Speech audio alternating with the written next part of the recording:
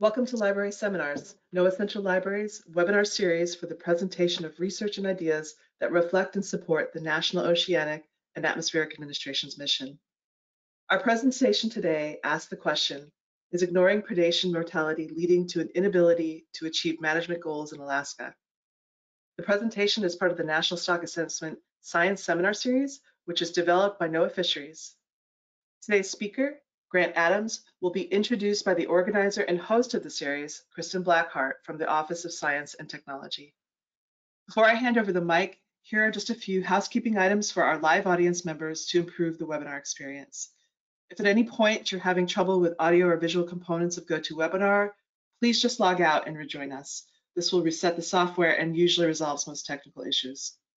This presentation is being recorded and will be available on the NOAA Central Library YouTube channel later today. I'll add the channel's link to the chat box. Our speaker has shared his slides with us, so please feel free to download them from the handouts menu and the webinar control panel. And most important, we're very interested in your questions, and we encourage you to ask them throughout the seminar, even though the speaker will not address them until the end of his presentation. All audience members are muted, so type your questions or comments in the chat box under questions, located in the webinar control panel. So that's it from me. I'm going to hand the mic over to Kristen. Thank you so much. Thank you, Lisa. I am pleased to introduce Grant Adams. Grant got his start studying biology at Denison University and then served as a Peace Corps volunteer in Peru before going on to earn a master's degree in coastal sciences at the University of Southern Mississippi Gulf Coast Research Lab. After that, he came up to Washington and is currently a PhD student at the University of Washington School of Aquatic and Fishery Sciences. We are going to be treated today to some very fresh research results that Grant has been working on related to MSE for the Gulf of Alaska groundfish fishery. So with that, I'm going to hand it over to Grant and give him the rest of the time. Thank you very much, Grant, for being here today. Perfect. Thanks for having me. And hello, everyone. I'm going to talk to you all about some of my PhD work that is aiming to get at this question of whether or not ignoring predation mortality kind of inhibits our ability to achieve management goals in Alaska. And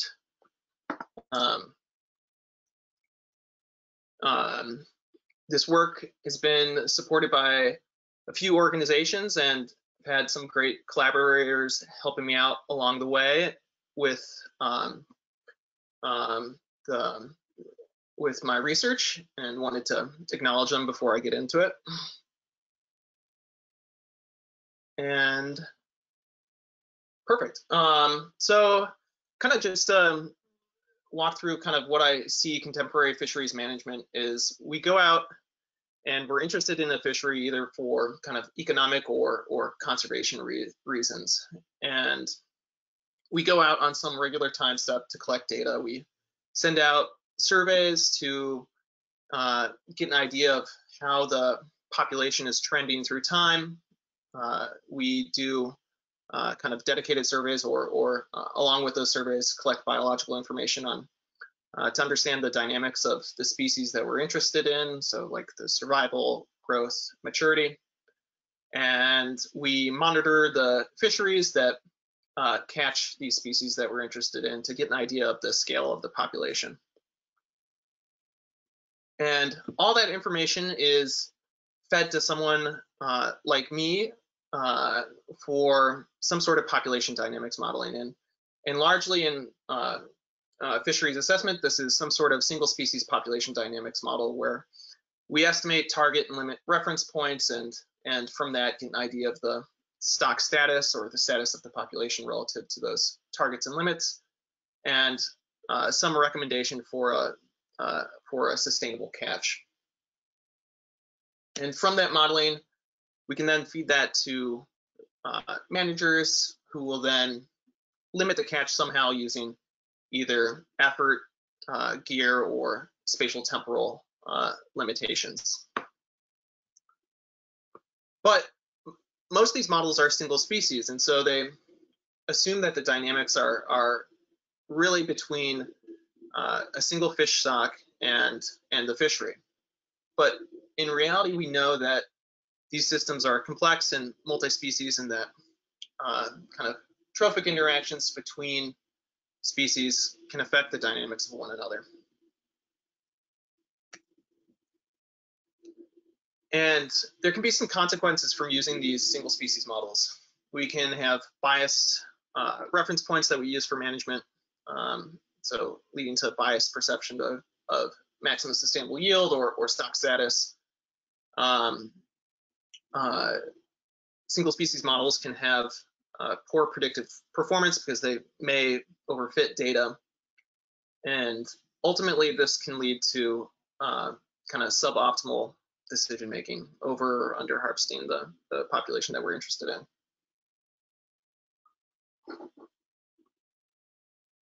And this is kind of where multi-species and I come into play. In this case, I'll be talking mostly about multi-species that estimate time-varying predation mortality. And from these, we can output time series of mortality to input into assessments, like some folks here in Alaska do, or some of the ICES assessments do. We can try to get at what's driving population fluctuations, comparing predation versus environmental drivers. We can use these models to kind of guide strategic decision-making, trade-offs between harvesting different species, projecting fishery and climate and trophic interactions. And we can use these as management or operating models and management strategy evaluations, and kind of in the future, use these for tactical management decisions, getting multi-species harvest strategies or multi-species biological reference points. And in some cases, they're currently used as ecological reference points, which is essentially a limit based off of trophic interactions. And just a brief bit of terminology. There's a few of these kind of multi-species models that I'll be kind of mentioning: MSVPA, multi-species virtual population analysis; MSCAA, multi-species statistical catch at age; Rceattle, which I'll go into later; SMS, and Gadget. And all these models are very similar in their underlying population dynamics, and kind of go off this Anderson and Urson MSVPA sort of predation mortality component. And they're all models of intermediate complexity, as I would describe them, but not all models of intermediate complexity are the above.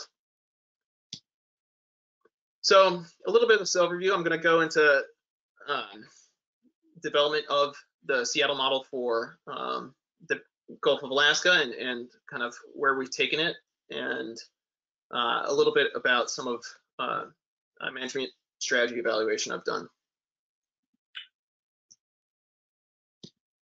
So for Alaskan groundfish, I'm going to be focusing on the Gulf of Alaska and Eastern Bering Sea. And we're mainly interested in Pacific cod, halibut, walleye pollock, and arrowtooth flounder, which are all economically important for the region. They're highly connected trophically, and these other species, at least in the Gulf of Alaska, represent the majority of total mortality, including fish or with fishing for pollock. And so on the figure on the right, we see some estimates of mortality sources for walleye pollock in the Gulf of Alaska, with most coming from halibut, arrowtooth, and cod. And so given these trophic interactions, there's a high interest in accounting for these predation dynamics in management. And this has led to the development of the Rceattle model, which was developed by Kirsten Holzman and published in 2016, and was developed in ADMB for the Eastern Bering Sea groundfish, pollock, cod, and arrowtooth flounder. It includes kind of linkages with environmental factors for recruitment, consumption, and growth. And essentially, it's a multi-species statistical catch at age model which has this MSVPA-based predation mortality component. And it's useful because we're mostly interested in predation mortalities, and so this model is appropriate for that.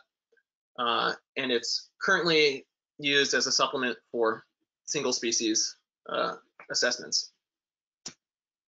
So essentially, it's an age-structured model where the numbers of one species at the next age in the next year is a function of the numbers of that species this age, this year, times a mortality component, Z. And that Z mortality component is decomposed into a residual mortality, M1, representing sources of mortality that are not from the predators in the model, so disease, senescence, predation from other species outside the model. This M2 component, so predation from the species that we include this in the model, and fishing mortality. And I'll talk a little bit about M1 and M2 a little bit down the line. So again, mortality is decomposed into this residual and predation mortality component, and essentially this predation mortality is related to the ratio between the prey we estimate to be consumed of a species at age relative to the prey that species at age, the biomass available.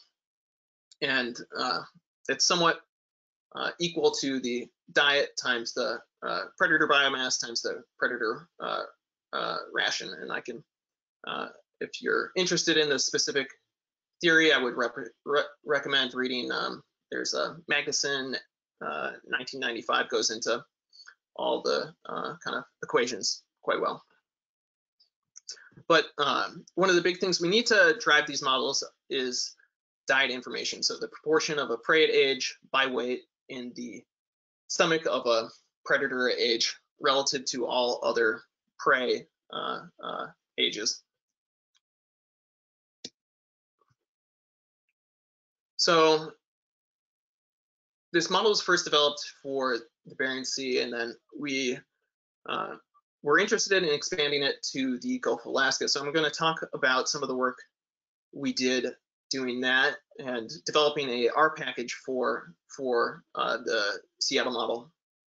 And first, I'm going to go into bridging Rceattle to TMB, and then trying to expand it to approximate the current assessments used for the Gulf of Alaska, and then incorporating Pacific halibut and a little bit about the diet and estimation and some examples of output. And all this work was recently published in Fisheries Research if you're interested, and the code is publicly available on GitHub.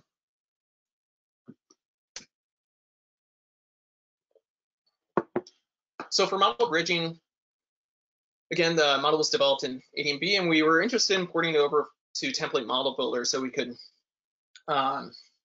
estimate some things as random effects. And at least for me, doing a PhD, I was interested in building the model I was working with for my degree, and this provided a great opportunity to really learn the model well and build it up from scratch.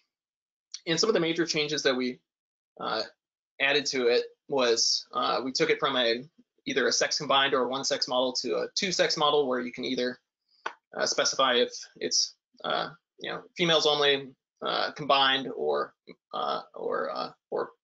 two sexes. We added functionality to fit multiple surveys, fisheries flexibly. And you can specify whatever kind of selectivity catchability function you want pretty easily. Added some bias corrections and some other predator functions or predation functions that you can estimate or fix at some sort of assumed value. And also included some other kind of standard assessment stuff like aging error and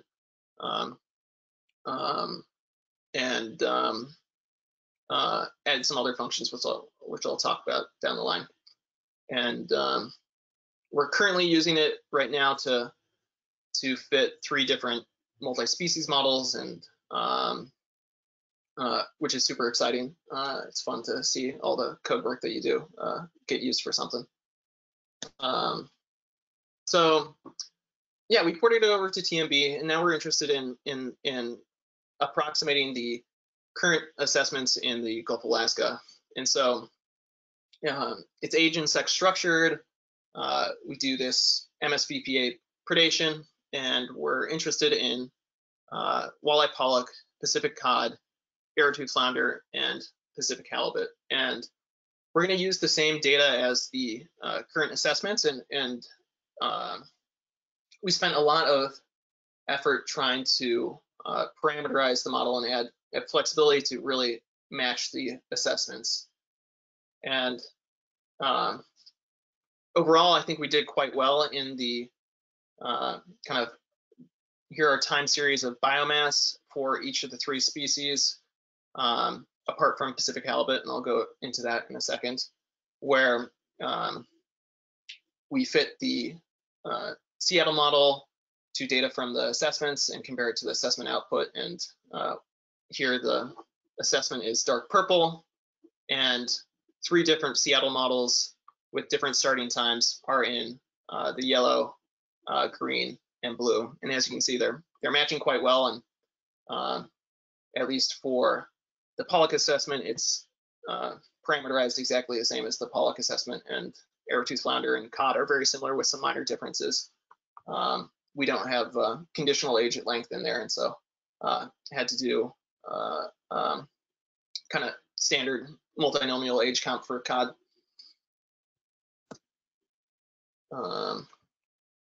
Yeah, so ported over, and now one of the big questions was how do we incorporate Pacific halibut? And there were kind of 3 challenges for this, and the first one being differences in distribution. Halibut range from California to the Bering Sea, while the cod, pollock, and flounder stocks that we're interested in are assumed to be GOA specific. And there's also differences in data, the years with overlap between the different stocks that we have data for.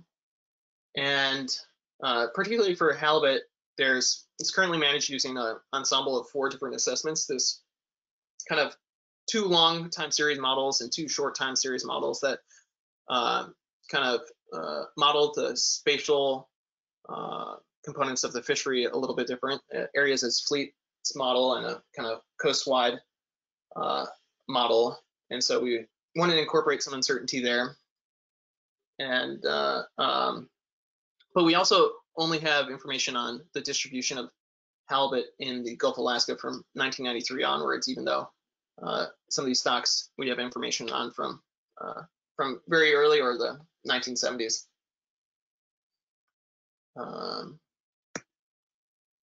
So we ended up combining kind of 2 modeling approaches: this multi-species statistical catch at age Rceattle model with extended single species modeling approach, where we allowed flexibility to input either relative or absolute numbers at age into the Rceattle model and multiply it by the proportion of the stock that's in the Gulf of Alaska. So we take the numbers at age from the halibut assessment, multiply it by the percent of the stock in the Gulf of Alaska, which is here at the bottom, and directly input it into Rceattle.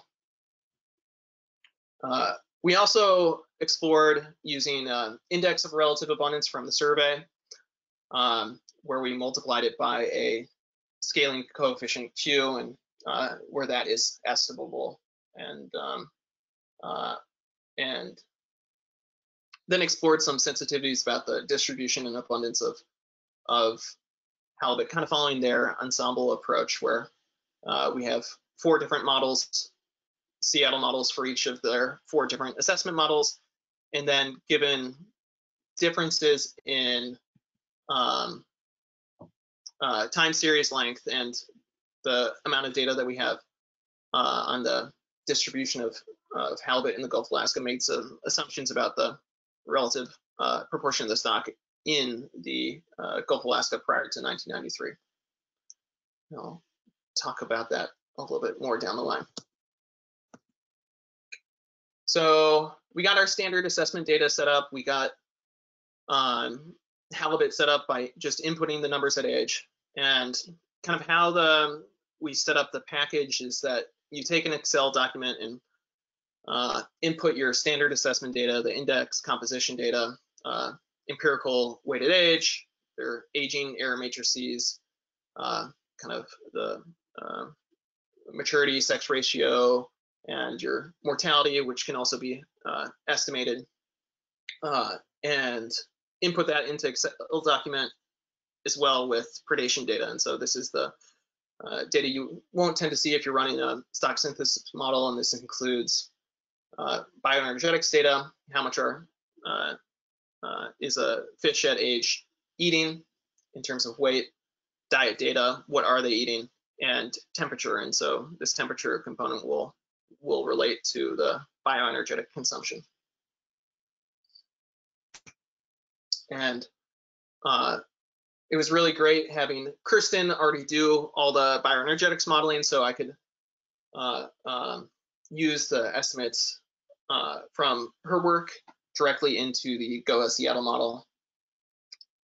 And the diet data we took from the Alaska Center's summer bottom trawl survey, and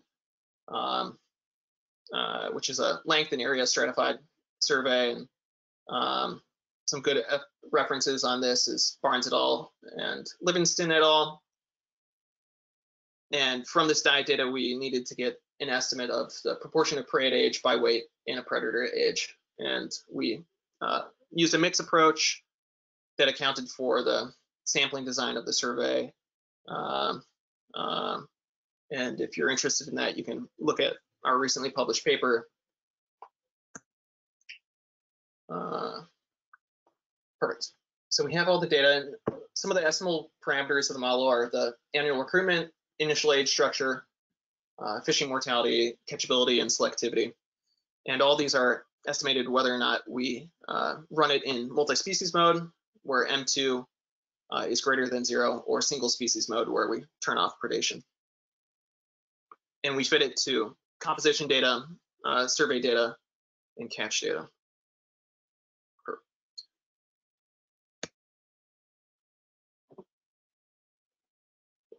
So I'm now going to talk about some kind of example fits to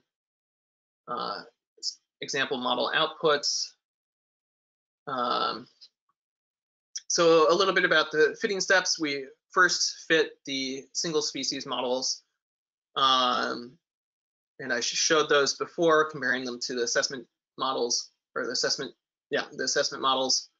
We reweight the composition data using McAllister Iannelli weights, and then either we take those single species models where treat and re-estimate them, treating the recruitment as random effects, or we then phase in predation mortality and estimate them in multi-species mode. And once we get the multi-species models up, we then estimate the recruitment in the multi-species models as random effects. And we kind of have to do this phasing approach because estimating the multi-species models from scratch, we have a hard time getting it to converge, and so we got to phase it in. And same thing with the recruitment as random effects. These are they take a little bit of time to converge, and the closer we can get there before we start optimization, the better. So perfect. We have so for the Gulf of Alaska model, we explored a few sensitivities where we had models without predation mortality, so essentially those single species models, no halibut in the model, some assumptions about the halibut distribution prior to 1993, the time series length, so using those halibut short and long time series models, and using the absolute numbers at age from the halibut assessment versus the relative numbers at age from their long line survey. So we ended up with 16 different models. And here's the time series of spawning stock biomass for each of those models, where pollock's at the top, arrowtooth flounder, cod, and halibut. And the main thing I want to get out of this is that the time series length, where seems to be, or the outputs of the model are relatively insensitive to the time series length, but they are sensitive to whether or not we include predation mortality. So in this pollock model, the clump of lines at the top are the multi-species models, while the clump of lines at the bottom are the single species model, which is kind of what you'd expect. They have different assumptions regarding mortality, and so have different population scaling. And same sort of thing with arrowtooth flounder, and slightly with cod, but these species, at least in this model, have less predation directed towards them. So kind of following the IPHC, the halibut approach, we took these 16 different models and created 3, or actually 4 different model ensembles, following their approach, having an ensemble where we combined all the single species models, combined all the multi-species models with no halibut, the multi-species models with halibut, and the multi-species models with halibut that was the relative numbers at age from their survey. And from these ensembles, we can output time series of the biomass consumed as prey. And so similar to the time series of biomass with pollock, arrowtooth flounder, and cod, we see that generally somewhere between 500,000 to 1.5 million metric tons of pollock is consumed by predators in our model each year. And we can decompose that into predation from each predator, where on the right side we see the time series of biomass consumed by each predator, with the line type referring to the different predator. And here we see mostly arrowtooth flounder is the main predator of pollock in the upper right panel.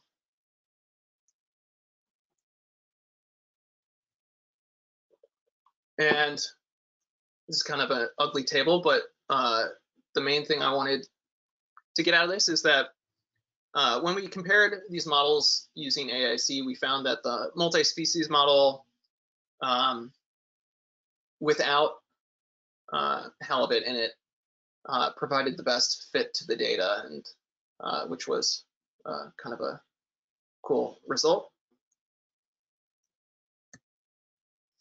And also from these, we can output time series of total natural mortality. So on the left-hand side, we have total natural mortality from the single species model of pollock. And on the right side, we have the total natural mortality of pollock from the multi-species model without halibut, or yeah, without halibut. And we can output this and to either inform kind of ecosystem status reports, or use them for assessments, or what have you.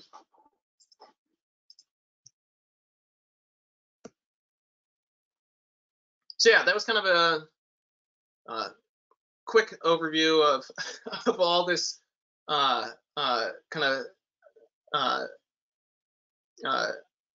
Seattle modeling I've been doing, and but kind of the main thing I wanted to get out of this is we have this cool model now, and we really we made an R package out of it. And if anyone's kind of interested in doing something similar, because these models tend to take a lot of development time, as I've realized personally. And so if anyone wants to do something similar, we tried to make it very flexible to use, easy to use, and it currently has functionality for projection with different HCRs. You can either use kind of the West Coast P-star approach, just a standard FSPR, or the kind of tier approach used in Alaska or Australia. And it has different functions for model averaging, MSEs, and simulation testing, and tried to put as much documentation in there as possible so others could go out and use it. Yeah.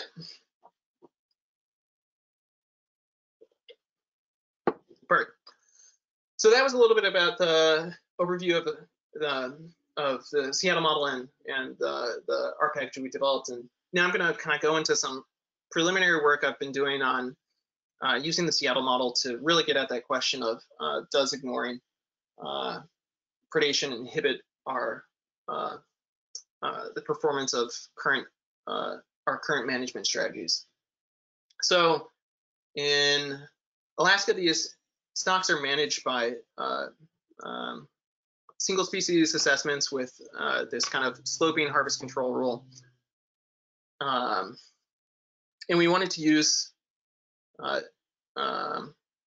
these Seattle models as operating models in a management strategy evaluation to get at that question.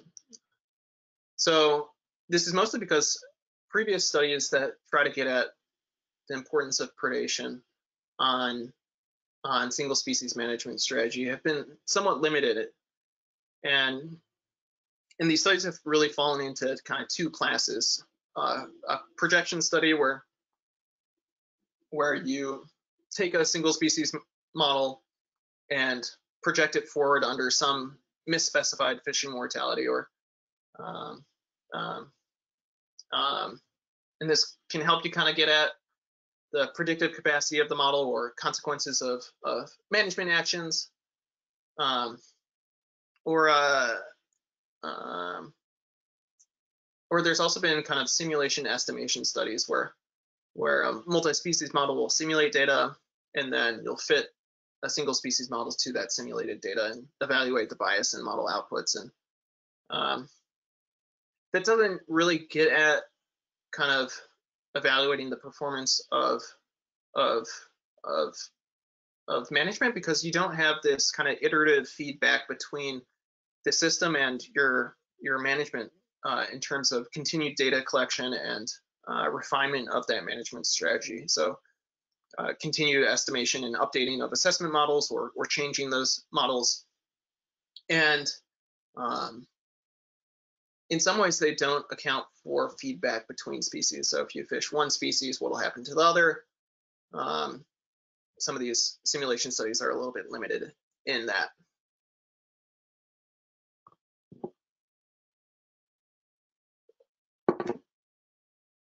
So essentially, what a management strategy is or evaluation is, we take some sort of model that we are going to say this represents the truth. And in our case, we're going to use a single and multi-species Seattle model. And these are the operating models.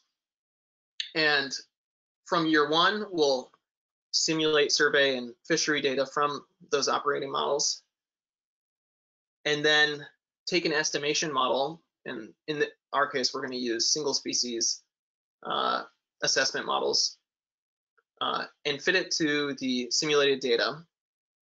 And from that estimation model, estimate target and limit reference points, which we'll use in a harvest control rule to output catch. And that catch recommendation will then input back into the operating model in the subsequent year, and keep going along with that cycle, where the next year we'll simulate some more fishery and survey data, refit the estimation model, plug the target and limit reference points and current biomass estimates into the harvest control rule, output a catch, and do that for a number of years.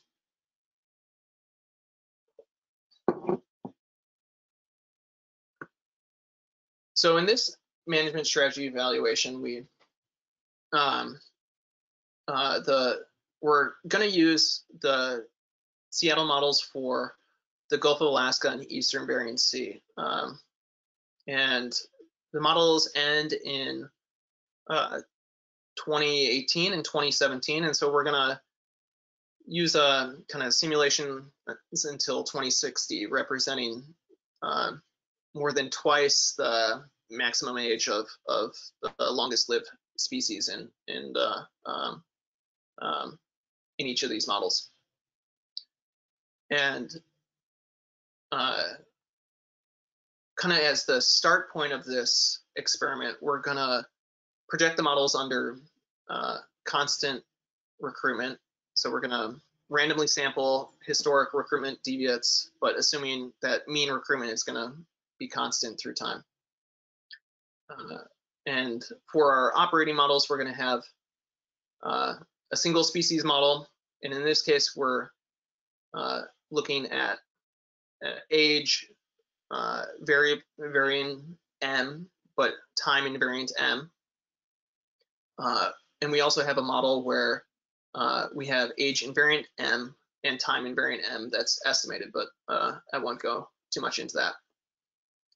And then we have our multi-species model, which I talked about before.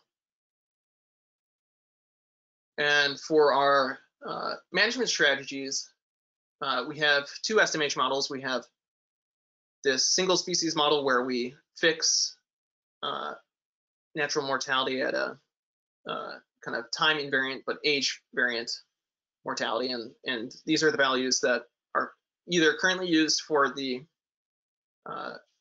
assessments in Alaska or in the Rceattle models or single species Rceattle models. Or we'll estimate a age invariant natural mortality. And for our harvest control rule, we'll use the North Pacific Fisheries Management Council's Tier 3 harvest control rule, which is a SBR-based control rule, and I won't be going too much into that, but would be happy to provide more information later on.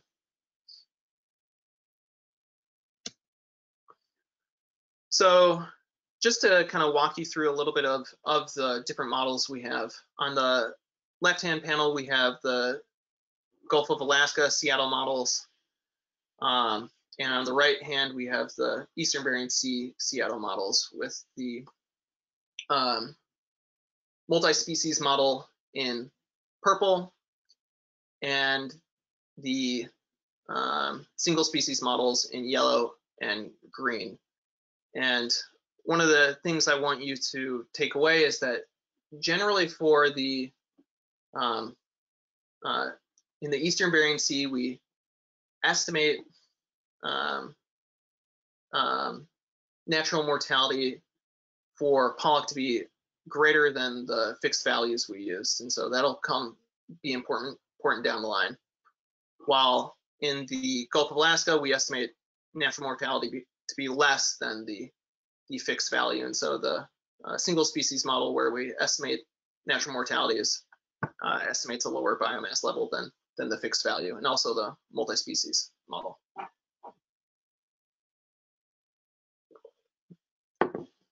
And yeah. And for this management strategy evaluation, we're interested in a few performance metrics. One is the fishery performance, and this is average catch and interannual catch variation. The conservation performance, where we're looking at how's the terminal spawning stock biomass relative to the target spawning stock biomass. In this case, this is kind of 40% SB0. The probability of being overfished and the probability of overfishing. And I'm gonna look at this either through the perspective of our estimation model, how do we perceive if we're overfishing or overfished, and the operating model, are we truly overfishing and overfished? And one of the problems with this is that within the multi-species context, we don't kind of have a straight standard definition of what is overfishing and what is overfished. And so we selected kind of 25% SV0 as overfished in the multi-species context, where SV0 is set by projecting the model forward under no fishing and no recruitment deviations. And the overfishing is the F that gets you to that 25% SV0, and we were lucky enough that that was estimable.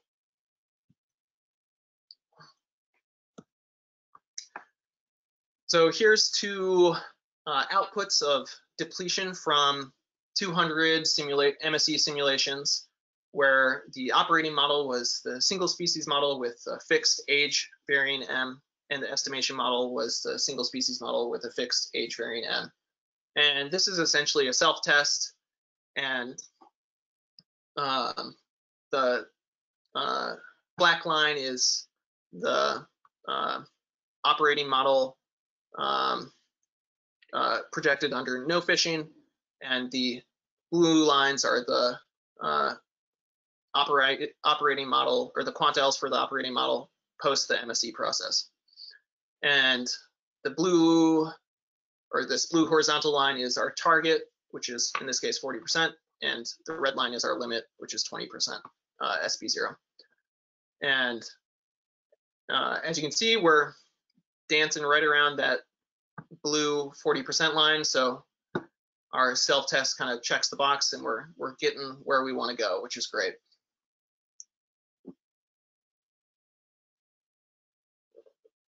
And looking at some of the performance metrics, when we compare the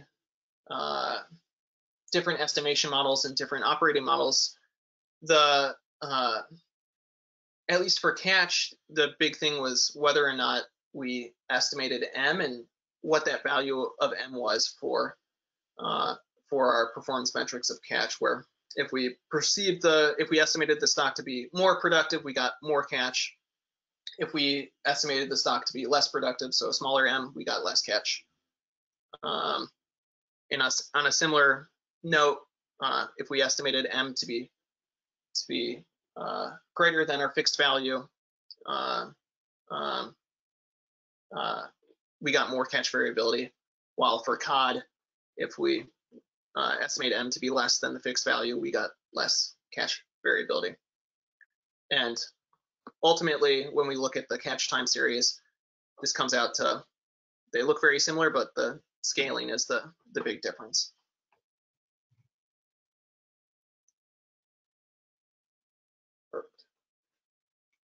And for looking at the operating model in terms of the terminal spawning stock biomass over the target spawning stock biomass, we see that for the single species operating models, when we match the model, we are right around 0.4, which is where we want to be. While when we estimate M, and so misspecify natural mortality, we at least for pollock, we're lower than 0.4 because we estimate M to be larger than the fixed value, while for cod, we're above 0.4 because we estimate M to be less, and so we're catching less than our operating model says we can. While for the multi-species models, it's kind of fun. We get our N depletion to be greater than 1 for pollock when we fix mortality, and kind of around or slightly above 0.4 for arrowtooth and cod for both the Bering Sea and Gulf of Alaska, because there's less predation.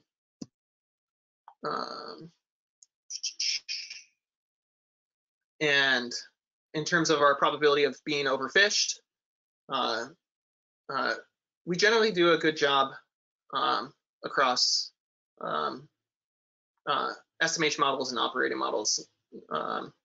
Apart from we have about a 10% probability of being overfished if we estimate M when the true operating model fixes M, and this is because we fish harder than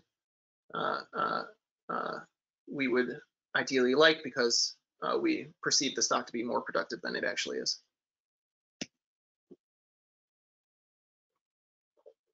And here's some more of those depletion time series where this is for the Gulf of Alaska, where our operating model is the single species model, and we have the two estimation models.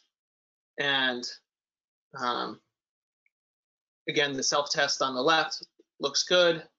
And on the right, what I want to note is that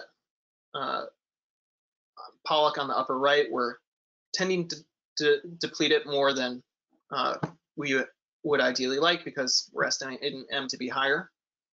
And for cod, we're at the bottom right, we're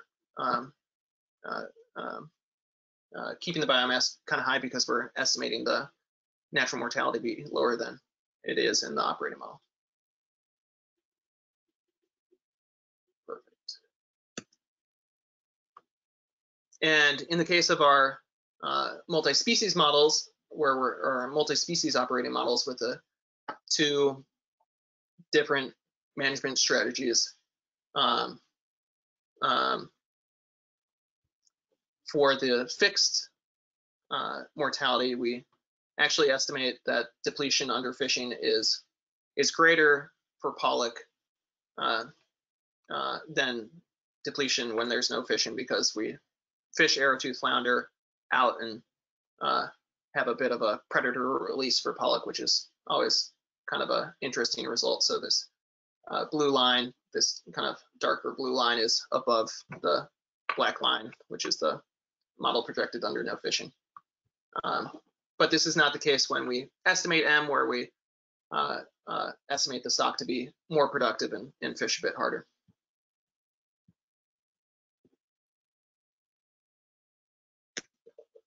Perfect.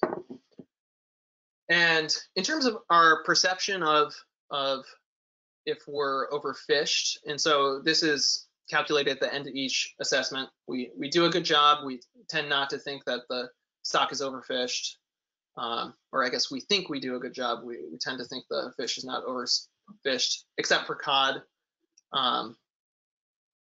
which I won't go into too much. And when we look at the time series of our perceived depletion, we tend to hit that 40% mark, so we think we're doing good. But when the operating model is the multi-species model, when we fix M, we have a really hard time getting to that 40% depletion level, because we perceive the stock to be less productive than it is, and it takes some time for us to estimate a mean recruitment that matches the additional productivity of the multi-species operating model. While when we estimate M, we don't have this problem. And again, we don't have a problem. We tend to perceive that we're not overfishing. I'll skip all this for time, but kind of overall, estimating M leads to greater catch and more variation, but also we can better approximate the mortality trends in the multi-species operating model. And generally, all the management strategies achieve their conservation objectives. But while I think it's easy to compare the estimation models, I'm kind of thinking through how can we compare these operating models, because that's kind of where the question is predation inhibiting our management performance. So I still have a little bit more thinking to do about how to think about this a little bit more on if we're actually inhibited. And this leads to some future work that we're going to do where we're exploring some additional harvest control rules, the P-star approach, the tier 1 approach from the Australia, and some dynamic biomass reference points, adding in recruitment trends for arrowtooth flounder to see if there's a trend if our performance goes off, and also later on trying to include some climate and multi-species harvest control rules. And with that, I'll end it and take any questions. Thank you so much, Grant. Audience, we have about 10 minutes for your questions. So if you have a question, please type it in the questions chat box and I'll read it to Grant. And as a reminder, Grant has shared his slides with us, so please feel free to download them before we end the webinar from the handouts menu in the control panel. And one more last reminder before we start with the questions. Today's recording will be uploaded to the NOAA Central Library YouTube channel in just a few hours. So if you'd like to share Grant's presentation with a colleague, I encourage you to go there. I'll put the link in the chat box in just a moment. So let's see. We have a first question. Grant, this first question asks, what's the answer to your titular question, and have you tried to put this into the NF toolbox? So what's the answer to my question of is predation inhibiting or is ignoring predation inhibiting our management performance? I think right now when I assume that there's no recruitment trends, we're doing all right. I think the interesting bit is going to be when I assume that there's some sort of recruitment trend in the species, and also I think if we kind of explore some more interesting harvest control rules of, say, so currently there's a cap on groundfish harvest. If we explore different caps or current also arrowtooth flounder is not fully fished. If we keep arrowtooth flounder as kind of unfished state, what'll happen there? And I think that's where kind of we're really good at some of the that question a little bit better, but also still thinking about it and kind of working through these results, and so don't have a clear answer yet. But and in terms of the NFT toolbox, yeah, I've thought about it, and yeah, that'd be awesome. I think one of my worries is that I'm still doing a decent amount of active development, and so it's not, at least on the management strategy evaluation code, and also soon to be some of the multi-species harvest control rules code. And so I would worry that I wouldn't be able to do as much active development as I currently am. Thank you. We're going to wait to see if we get some more questions. And I just wanted to add, you cited a number of really great articles in your paper and your presentation. So I encourage people to contact NOAA Central Library or your lab library, and we'd be happy to provide access to those articles. I'm sure we have all of them. Next question that came in is a compliment. It says, great work, Grant. I wanted to ask about the first part where you compared the single and multi-species versions. Did you find that the NLL improved for all components in all years in the multi-species version? If not, what do those patterns look like? Does that translate to noticeably better fits to the data? Yeah, while the joint negative log likelihood across data types was better for the multi-species model that didn't include predation, the negative log likelihood of the different likelihood components was varied depending on the multi-species model or the multi-species setup. And so I forget what exactly, it's in my paper, but I honestly forget which one did better. But I think when we had the multi-species model, I think maybe it was the index data that did better, while the single species model, the composition data fit better. And I think there was some sort of general trend there, but I off the top of my head, I forget. No problem. I can always, the person's name will be attached to information, so you can always get that back to them. Another question asked, nice talk. While the multi-species model had the lowest AIC, there was a single species model within one unit. Did I read that table right? Yep. Yeah, it was it was within one unit. Yep, but it was not the absolute lowest. Great. Next question asks, has this work been communicated to the the North Pacific Council or International Pacific Halibut Commission? Do you anticipate any tweaks to the 2 million metric ton total groundfish harvest limit as a result of your findings? Yeah, I think Ian Stewart's a co-author on this paper, and so that's been communicated with the IPHC, and I've done a few presentations on this to the North Pacific Fishery Management Council, and also some of the results of the Rceattle model are now currently used in their there's like a, what is the ecosystem status report. I write a few little take some out, update the model and output, and put that into a little document for the ecosystem status report. So it's definitely being communicated, and I would love opportunities to communicate more and kind of get it ingrained if it's useful to them.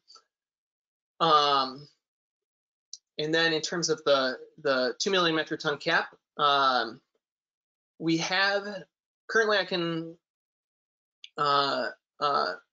we have the kind of code base to test that, but we're not really evaluating that right now. Great. Someone actually added a comment that says those AIC values are not going to be reliable, so it's hard to say what a meaningful difference is. I don't know if you want to address that. Yeah, that's why when we did the ensemble modeling, we didn't really use AIC. We followed the IPHC approach. Another question came in. It says, nice talk, lots of results to think about. What were the largest differences in the parameter estimates for the same species between multi-species and single species approaches? Ooh.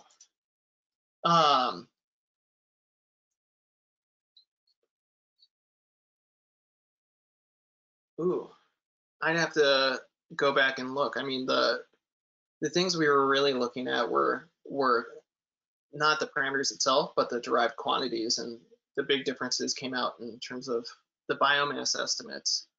And I think that's one of the problems with these sorts of models, is that there is so much going on that kind of picking out the appropriate diagnostics and making them interpretable is a challenge. Excellent. Well, give it a second to see if we get another question. But if not, thank you to the audience for providing so many great questions. And again, I will be sending all of these to Grant. If there's any further information that needs to be added, he can get back to you. But it looks like that was the last question. So thanks again, Grant, for your presentation, for kind of providing, giving your time to library seminars today. And Kristen, thank you again, as always, for organizing the National Stock Assessment Science Seminar.